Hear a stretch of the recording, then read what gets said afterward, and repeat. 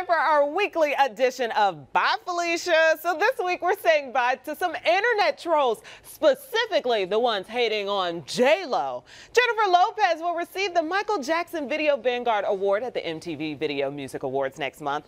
Typically great news, right? But not everyone is happy about it. In true internet troll fashion, people express their disapproval on Twitter. One person saying JLo definitely deserves an award, but not before Missy Elliott or Busta Rhymes.